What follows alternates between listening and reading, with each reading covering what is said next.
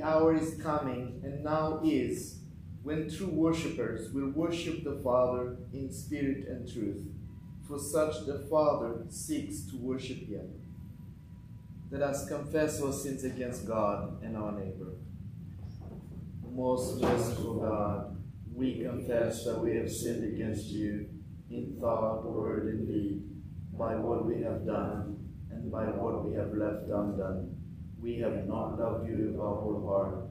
We have not loved our neighbors as ourselves. We are truly sorry, and we humbly repent. For the sake of your Son, Jesus Christ, have mercy on us and forgive us, that we may delight in your will and walk in your ways, to the glory of your name. Amen. Almighty God, have mercy on you, forgive you all your sins through our Lord Jesus Christ, strengthen you in all goodness, and by the power of the Holy Spirit, give you in eternal life. Amen. Lord, open our lips, and I shall proclaim your praise. Glory to the Father, and to the Son, and to the Holy Spirit, as it was in the beginning, is now, and will be forever. Amen. Alleluia. The mercy of the Lord is everlasting. Come, let us adore him. Be joyful in the Lord, all you lands. Serve the Lord with gladness, and come before his presence with a song. Know this, the Lord himself is God. He himself has made us, and we are his. We are his people, and the sheep of his pasture. Enter his gates with thanksgiving. Go into his courts with praise. Give thanks to him and call upon his name. For the Lord is good. His mercy is everlasting, and his faithfulness endures from age to age. Psalm 119 from the first verse. We begin on page 763. Happy are they whose way is blameless, whose walk in the law of the Lord. Happy are they who observe his decrees and seek him with all their hearts, who never do any wrong, but always walk in his ways. You lay down your commandments, and you should fully keep them. Oh, that my ways were being so direct, that I might keep your statutes, and I should not be put to shame when I regard all your commandments. I will thank you with an unfeigned heart. When I have learned your righteous judgments, I will keep your statutes. Do not utterly forsake me.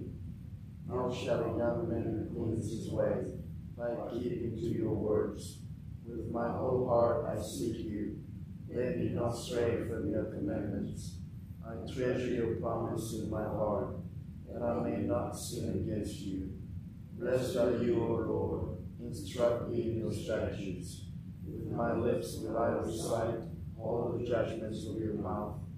I have taken great delight in the way of your decrees, and in all manner of riches. I will meditate on your commandments, give attention to your ways. My delight is in your statutes.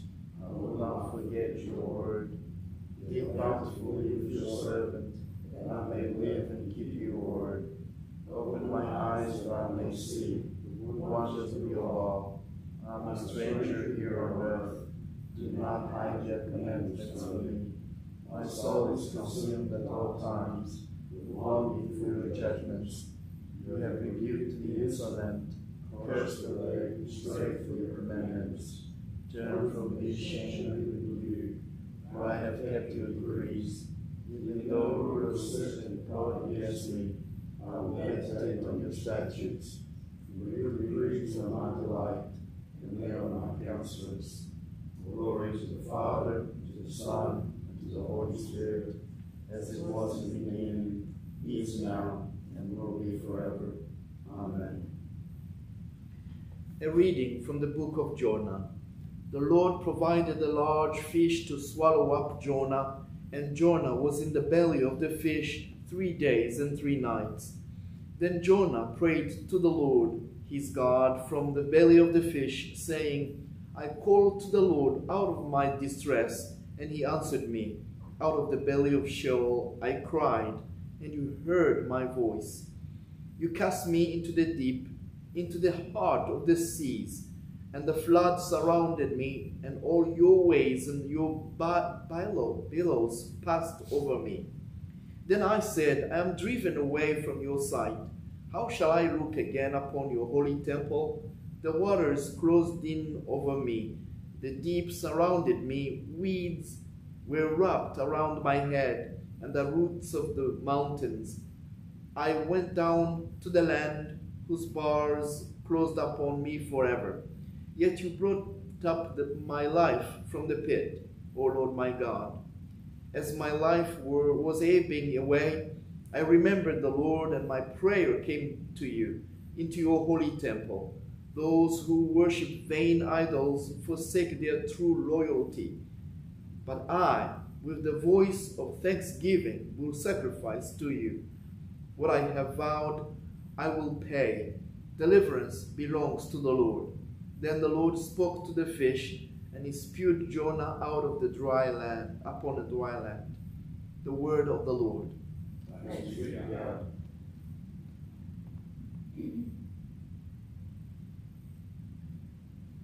Canticle 11. Arise, shine, for your light has come, and the glory of the Lord has dawned upon you. For behold, darkness covers the land, deep gloom enshrouds the peoples. But over you the Lord will rise, and his glory will appear upon you. Nations will stream to your light, and kings to the brightness of your dawning. Your gates will always be open. By day or night they will never be shut. They will call you the city of the Lord, the Zion of the Holy One of Israel. Violence will no more be heard in your land, ruin or destruction within your borders. You will call your walls salvation, and all your portals praise. The sun will no more be your light by day. By night will not be the brightness of the moon. The Lord will be your everlasting light, and your God will be your glory. Glory to the Father, to the Son, and to the Holy Spirit, as it was in the beginning, is now, and will be forever. Amen.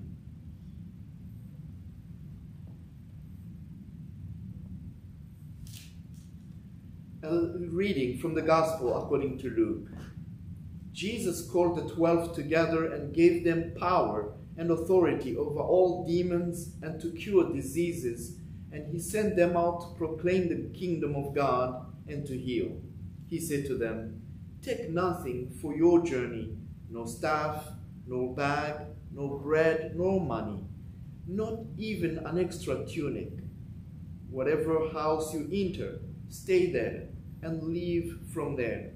Wherever they do not welcome you, as you are leaving that town, shake the dust off your feet as the testimony against them. They departed and went through the villages, bringing the good news and curing diseases everywhere. Now Herod the ruler heard about all that had taken place, and he was perplexed, because it was said by some that John had been raised from the dead, by some that Elijah had appeared, and by others that one of the ancient prophets had arisen. Herod said, John I beheaded, but who is this about whom I hear such things? And he tried to see him. On their return, the apostles told Jesus all they had done. He took them with him and withdrew privately to a city called Bethsaida. When the crowd found out about it, they followed him, and he welcomed them and spoke to them about the kingdom of God and healed those who needed to be cured. The day was drawing to a close, and the 12 came to him and said, send the crowd away so that they may go into surrounding villages and countryside to lodge and get provisions. For we are here in a deserted place. But he said to them, you give them something to eat. They said, we have no more than 5 loaves and 2 fish, unless we are to go and buy food for all these people. For there were about 5,000 men.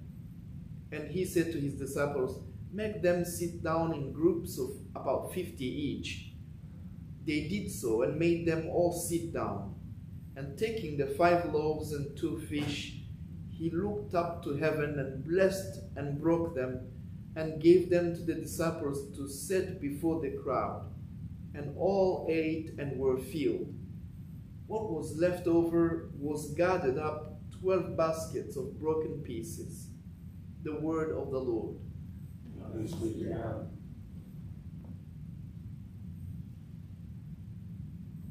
Canticle 16.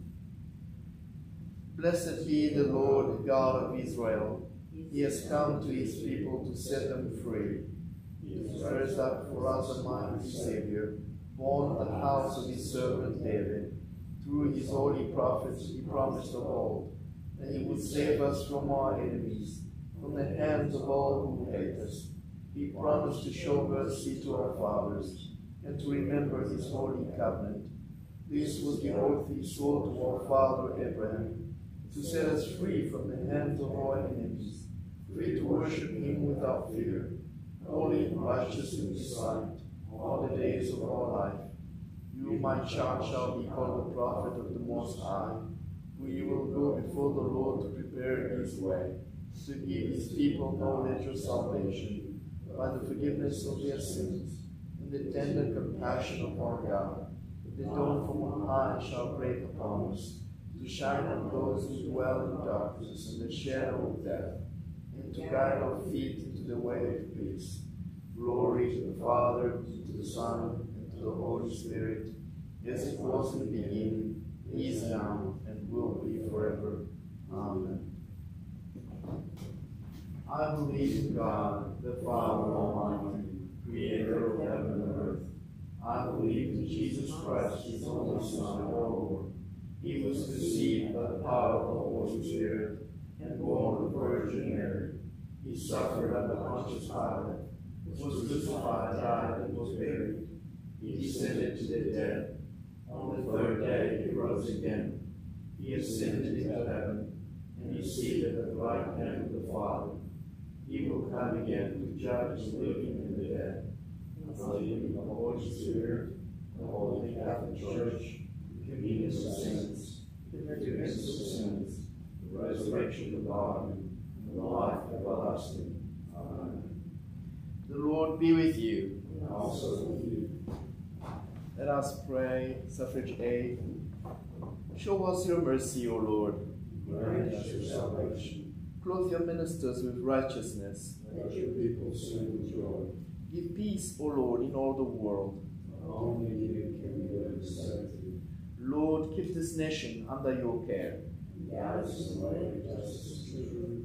Let your way be known upon earth. You save and help among all nations. Let not the needy, O Lord, be forgotten. Nor let the poor be taken away. Create in us clean hearts, O God. And sustain us with your Holy Spirit.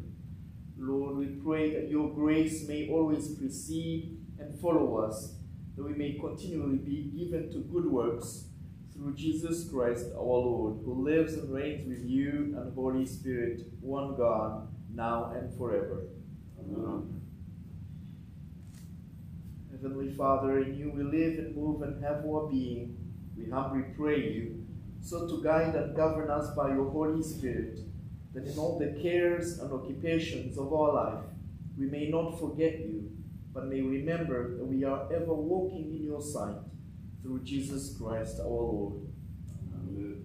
Today we pray for the Diocese of Nampula in Mozambique, and in our diocesan prayer cycle, we pray for Ravenscroft in Brighton and Methodist Hospice. In our daily prayers, we pray for One Holy Catholic and Apostolic Church, Presiding Bishop, the Diocese of West Tennessee, Bishop Phoebe, Canon Sharon, and the rest of the diocese leadership. We pray also for our own parish, St. Andrews. You continue to guide us. You continue to bless our people, the Lord, especially thinking those who are sick or recovering from illnesses, having been in surgery or waiting to go in surgery. We pray, O Lord, that your healing hand may be extended to them. We pray for complete healing. We also pray for those with difficulties, O Lord, extreme anxiety, O Lord. We pray that you visit them, calm the storms, and I pray, O Lord, that they would see their miracle today. May you grow closer to them, come closer to them. May we get to know you each day much deeper in repentance and conversion. May we grow to know you more, Lord Jesus.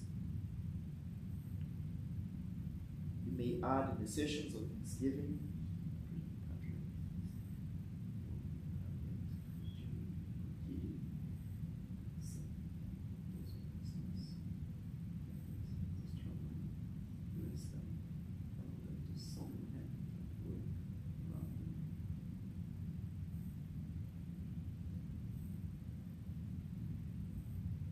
The peace of the Lord be always with you. Also with you.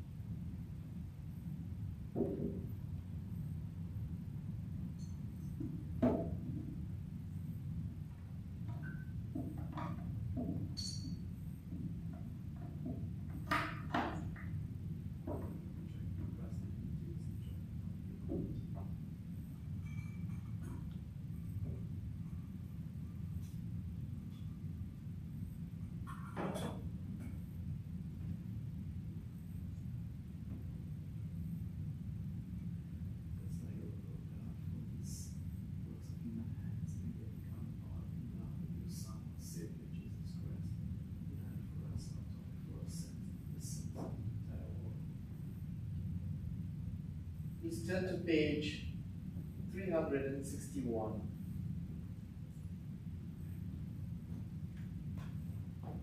The Lord be with you. And also with you. Lift up your hearts. We lift them up to the Lord. Let us give thanks to the Lord our God. It is right to give him thanks and praise. It is right, a good, a joyful thing, always and everywhere, to give thanks to you, Father Almighty, Creator of heaven and earth. Therefore we praise you, joining our voices with angels and archangels, with all the company of heaven, who forever sing this hymn to proclaim the glory of your name. Holy, holy, holy Lord, God of power and might, heaven and earth are full of your glory. Hosanna in the highest. Blessed is he who comes in the name of the Lord. Hosanna in the highest. Holy and gracious Father, in your infinite love you made us for yourself, and when we had fallen into sin and become subject to evil and death, you in your mercy sent Jesus Christ, your only and eternal Son, to share our human nature, to live and die as one of us, to reconcile us to you, the God and Father of all. He stretched out his arms upon a cross and offered himself in obedience to your will, a perfect sacrifice for the whole world. On the night he was handed over to suffering and death, our Lord Jesus Christ took bread. When he had given thanks to you, he broke it and gave it to his disciples and said, "Take, eat. This is my body, which is given for you. Do this for the remembrance of me." After supper, he took the cup of wine, and when he had given thanks, he gave it to them and said, "Drink this, all of you. This is my blood of the new covenant, which is shed for you and for many for the forgiveness of sins. Whenever you drink it, do this for the remembrance of me."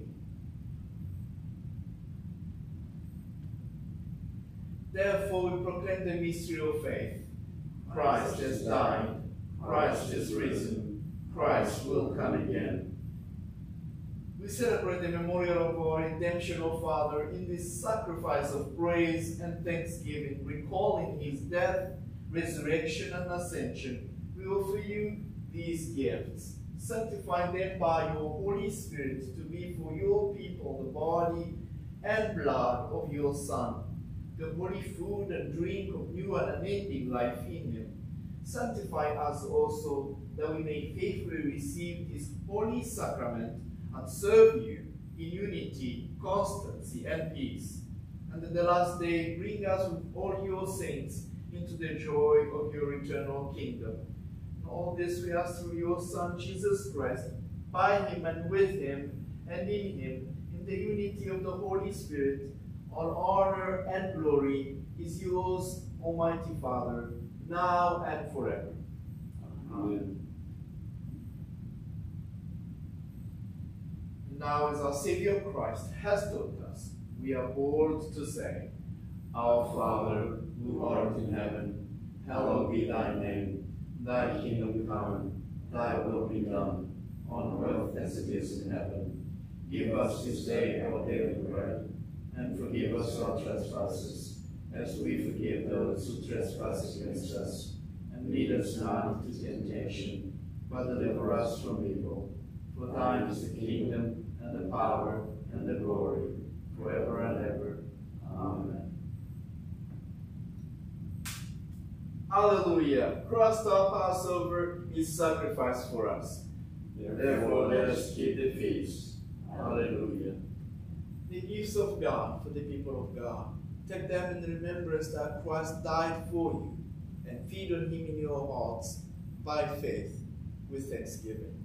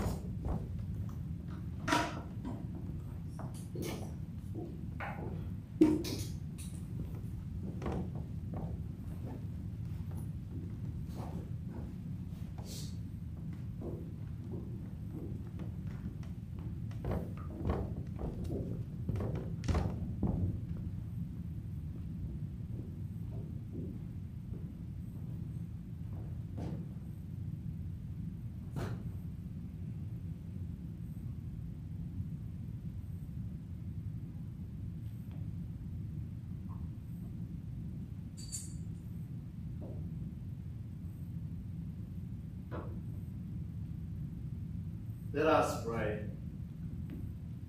Eternal God, Heavenly Father, you have graciously accepted us as living members of your Son, our Savior, Jesus Christ, and you have fed us with spiritual food in the sacrament of body and blood. Send us now to the world in peace, and grant us strength and courage to love and serve you with gladness and singleness of heart, through Christ our Lord. Amen. The peace of God, which passeth all understanding, keep your hearts and minds in the knowledge and love of God and of his Son, Jesus Christ our Lord. And the blessing of God Almighty, the Father, the Son, and the Holy Spirit be amongst you and remain with you always. Amen.